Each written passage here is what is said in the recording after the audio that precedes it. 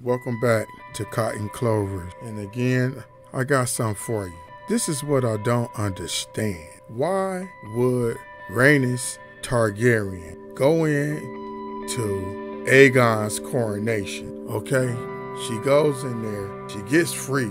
And remember, she's the queen that should have been, but that's another story. What I don't understand is, why was she going to the coronation and ruin it and don't wipe out all of the Hightowers? She could have, right then and there, she could have wiped out all the Hightowers.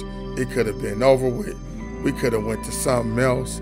But she leaves and leaves them alive. And then she goes back and she tells Princess Rhaenyra that they coming for her. You get it? How you gonna, you kin to me, and you gonna tell me they coming for me?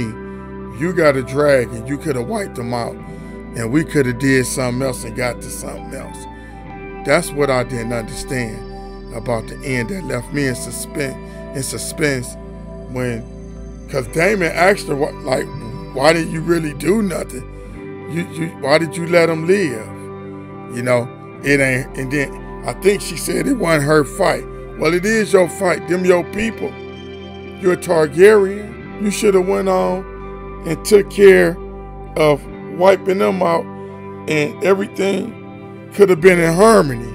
But she left, and now they didn't kill Princess Rhaenyra's son, and I think that in this, she gonna be on a warpath. She gonna be tearing up everything, you know, because I think they pushed her too far. And Aegon's, he ain't even supposed to be on the throne right now. The way they did that and set that up, I just think that she's going to go on a warpath and be hurting everything moving. You give me your thoughts. I could be wrong, you know, but I mean, the House of Dragons, it's a smoking series, but I just think that, like I said, Princess Rhaenyra, she mad. She done been through too much.